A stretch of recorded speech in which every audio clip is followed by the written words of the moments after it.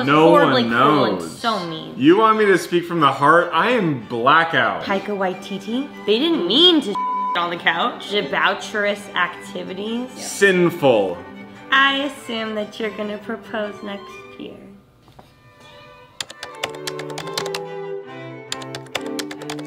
I want you to look through each other's Instagram and pick your favorite photo. I already know yours. Compare and explain. This isn't fair because I haven't posted in a long time. No, but even if you've been posting, I know. I have it already. I'm ready to go. I'm so curious what you pick. I'm gonna pee while you're looking. Pencils down. 3, 2, 1. I love that one. I would go to this photo before we started dating. Anyone asked me like, who are you seeing? I'd be like, oh my God, look at this guy. He's so cute and he has a puppy. He loves dogs. I just think this photo is really funny. I love that photo. That's my favorite carpet dress I ever had. And there's me. You're fixing it. Oh. Oh fuck. Full shot? Both of you. Oh, Full shit. shot? Full shot, babes. I'm drunk. All right, so here's the juicy question associated with it. If you don't want to answer it, half a shot. Okay. So tell the class something shady you have witnessed a celebrity/influencer do at an event you attended. Will Smith slapping Chris Rock. But everyone saw that. Oh, It's shady. It's something that, that was no horribly one cruel and knows. so mean. I've got a funny one. So we went to the Lion King premiere. The Childish Gambino Beyonce Yes, premiere. the live action remake, but it was all CGI. I went to the bathroom after the movie ended, and I walked by, and the look on his face of just pure, like, regret. What? That's funny. No, but we're never gonna get invited to another Disney premiere ever. What if he was just having a bad day? Yeah, you bleep. Oh, yeah. I'll bleep out his name.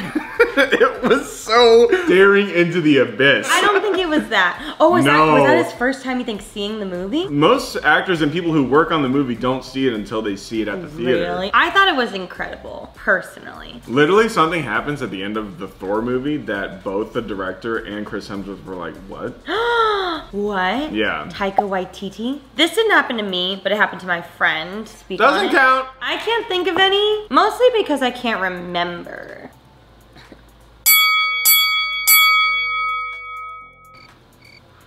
Let's kiss with our eyes open like Matt from The Bachelor. No. Don't act like you don't watch The Bachelor No. with me. Cut that. No. No. What kind of parent do you think the other person will be? I think I'm gonna be the really lenient one and Cal's gonna be the hard ass. I think it's gonna be the exact opposite. You Yeah. think? When we're talking about children that you've birthed, Yeah, maybe it's gonna it'll be change. way different. Personally, we both come from very similar family background where our moms were the more strict ones and our dads were the more lenient ones, which I feel like more often than not is the dynamic. Based on the dogs, I always thought I'd be a more strict parent. Dogs are not comparable to children. And I agree, but it's the Not. only taste I've had, and I'm like, why am I not mad that she pissed on the couch? Like, it's okay, I'll watch it. I want to be a unit. I want us to agree on whatever lessons we're teaching, and I want to both go in with the same amount of strictness. I mean, that'd be great. Yeah. That's super ideal. I just don't think it's gonna happen. You know what? You're a warrior. I am a warrior. What can the other person help you with? I'm so sorry. Can you repeat the Yeah, question? yeah. I'm spacing out right now. I was thinking about the shit. burger I'm about to eat. I would like to say being less in your own head. I said you overthink a lot, which is true. I think, man, this is hard. I'm so drunk right now. I want you to be less in your head because you being in your head and overthinking keeps you from things outside of that sometimes. And we literally had this conversation yesterday. I would love if you asked me more about things going on with me so I don't have to like tell you. But we literally had that conversation yesterday. I want to be a better cook because that's a great skill. Like, when I'm trying to help you cook, it's very much like go, go, go. And I have no idea what's happening. I'm Yeah. just doing what you're telling me to do. And then you make it and I'm like, this is amazing, but what did you do? My sweet angel here is slow in the kitchen. I am very slow. What did you do the other day that we were cooking, then you stepped away because you cut yourself, and I finished in a third of the time that you took? It was taking chicken off of the rotisserie. He took 30 minutes to shred a chicken breast. A breast? What, And a was it wing. He got all the meat off the wing, I will say. Two wings. 2 wings. I cook for speed because I'm hungry and I wait a long time. But I definitely do need to slow down, and I can teach you more in the kitchen and also just be more patient. But And with I the will. chicken, you were like, I need fine, small pieces. And I was like, okay, thin, shredded, small chicken. I was being so patient though. I finished like 2 dishes by the time he shredded the breast, and I was like, you almost done, baby? Okay, I'm making mine a half. Sorry, everyone. Oh, they still taste like shots, but they're getting easier. But that's not a good thing. Once they taste like water, cut off, girly, cut off. I want you to make an assumption about the other person. I assume that you think I'm dramatic. Isn't that literally on your merch though? Shop remicruz.com, link down below. I know I'm dramatic, I know I'm dramatic. That's all facts, no printer. I assume you're never gonna touch those top dishes ever again. No, Cal, it's not good. True, but not good. You're never going to be done adding things to the house. You assumed correctly. Literally. I assume that you love me. I assume that you're gonna propose next year. How would you describe the other person to a stranger? Really good She's question. MissRemiAshten, period. She's not a gamer. You want me to speak from the heart? I am blackout. I would describe Cal as really smart, driven, funny, but only once you get to know him. Because you're very guarded. You're good at everything. All sports. Not cooking. You make a mean turkey burger. And you're a good dog, dad. You are non-judgmental. I meant that. What I would say, and I feel like it's quick, but it's pretty spot on. If you meet Remy, you're instantly gonna wanna be like, this is my best friend. Oh. Cheers to that. How have you seen the other person grow and evolve throughout the past 3 years?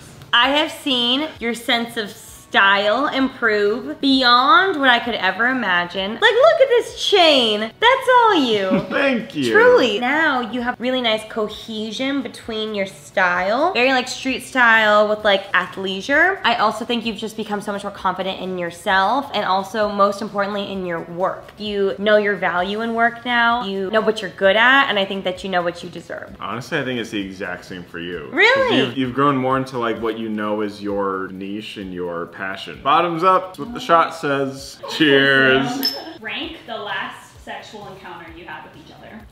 Scale of 1 to 10. How good was It was a little awkward, wasn't it? I would rank it truly. How about the one before that? No, she said the most recent. Most recent was definitely. Most recent was an anomaly, okay? It was a 6. A 6 out of 10 is positive. Babes, D's don't get degrees. What would you rank it? 1 out of 10? I mean, it's always at least a 7. Let's just also, say, you really said D's don't get degrees when we're talking about coitus. Coitus, debauchery, Debauchery. debaucherous activities. Sinful. Now for the bonus lightning round. For the bonus lightning round, we are gonna answer the questions if we want to. If you could not be bothered to answer the question, you take a shot. Cal, that does not mean you take a shot for every question. Cal, what do you think about $20 smoothies from Erewhon? Stupid. $20, come on. Have you had one? Yes, Okay. they're good. Worth $20? No! Brittany, what do you think about Cal's baguette obsession? Is it possibly the whitest thing about him? No, Whitest? there are so many whiter things about you.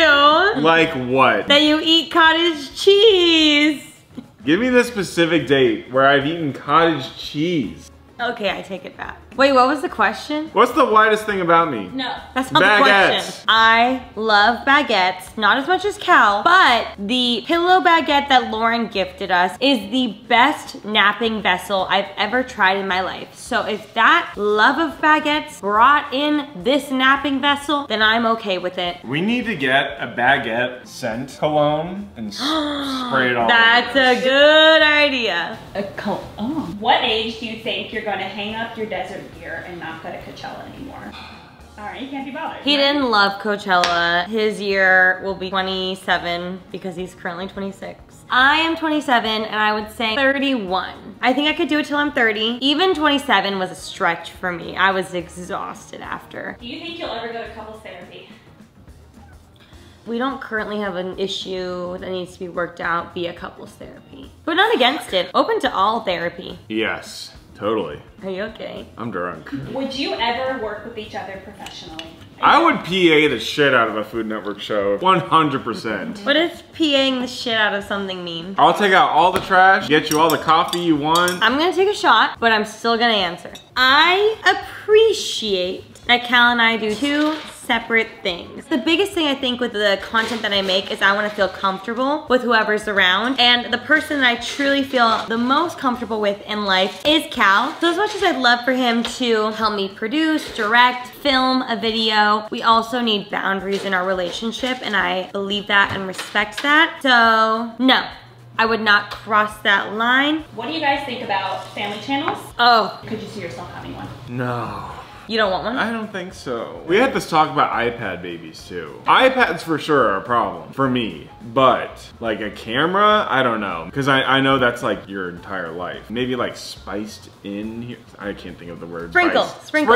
Sprinkled in here and there, but not like their lives. How I personally feel, channel-wise, I want to keep my channels as they are currently, even if there's a baby involved. I don't want my vlog channel to suddenly become the Parsons family. Like, I want to still remain Rem Life, what I'm doing in my daily life. Cal is obviously involved, and he pops his head in from time to time. If I were to have a baby, the baby would pop its head in from time to time. I think I would still deal with, you know, motherhood and things, and I would be open about that, but it wouldn't be all focused now suddenly on the baby, or focused on our marriage, or focused on our family. It would still be very much focused on me. That's what I was hoping.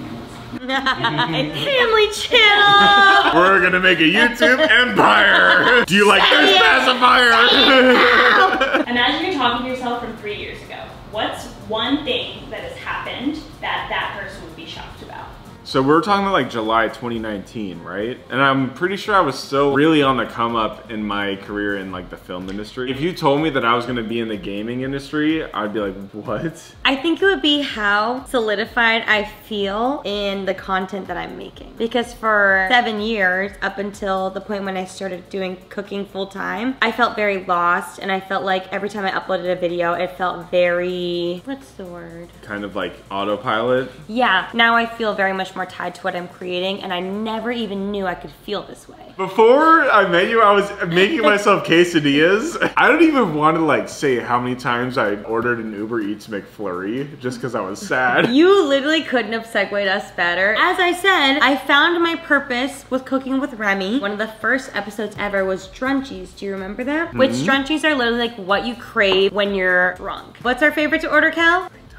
McDonald's. But when I made the episode, I was not drunk. We decided to come out with Cooking with Remy Drunk Cheese Part 2, and we're gonna make things while we're drunk. And Cal, do you know what I put on the menu today? What did you put? Nachos. Nachos. A McFlurry. McFlurry. And a burger. Burgers. Oh! I got you! I got her! Yo, video evidence right here. I held it in front of me. I thought you were doing justice.